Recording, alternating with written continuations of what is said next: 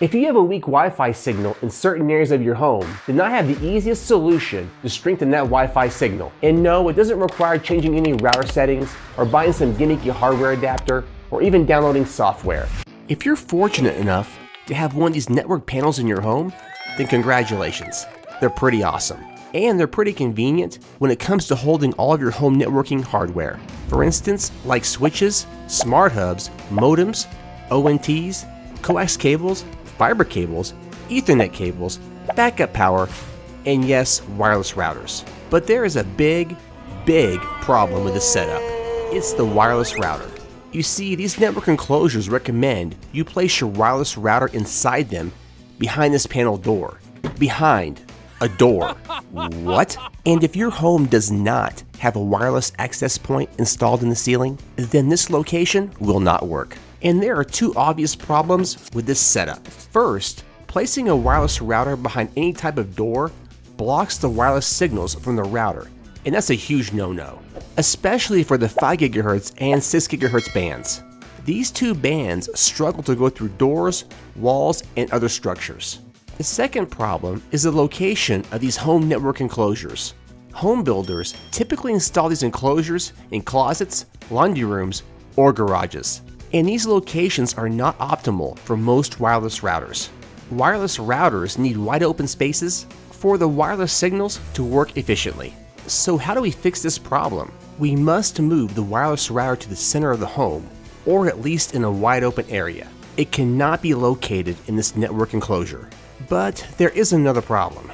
These network enclosures contain the ISP gateway, which is usually the coax modem or fiber ONT.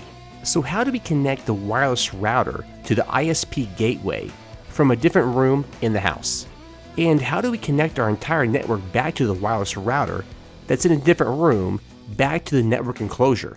Well, here's the solution. In order to move this to a different room in the house, you have to move this to a room that has 2 Ethernet cables. Let me explain why. First of all, you'll need an Ethernet cable to plug into the WAN port, but you're also going to need an Ethernet cable to plug into the LAN port to bring it back to the network panel here. Luckily, all of my rooms in my house have 2 Ethernet cable drops. If you follow my channel, then you know that I always recommend whenever you do a wire drop, you want to drop at least 2 or 3 Ethernet cables at a minimum. So one Ethernet cable is the WAN port that goes back to the network panel and connects to our ISP gateway, which is our fiber ONT.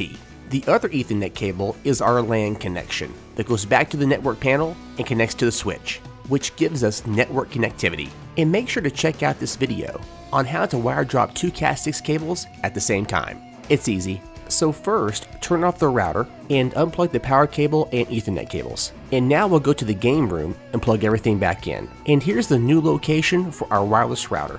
This location is perfect because it's in the center of our home in a wide open area. All we have to do is place the wireless router on this shelf, plug in the power cable, turn it on, and connect the WAN port from the router to the wall port. Now go back to the network panel and plug in the cable from that port to your ISP gateway. You're now connected to the internet. Next, connect the LAN port from the router to the LAN port on the wall. And back in the network panel, connect the LAN port to the switch, and it's also labeled Media Room. This connects our entire network. And by the way, if you don't have a network panel, this technique still works. Wherever your ISP is installed in your home, all you need is 2 Ethernet cables that run to the new location for the router. One cable is the WAN port and the other one is the LAN port.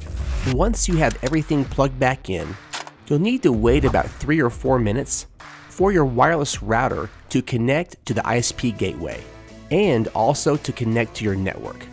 If for some reason you do not have access to the internet, be patient and wait 3 to 4 minutes. It should come back up no problem. And just something to be aware of, when I changed my router location, it changed my default network IP address. It changed to 192.168.11.1. So I simply logged back in using that IP address and then changed it back to 192.168.1.1.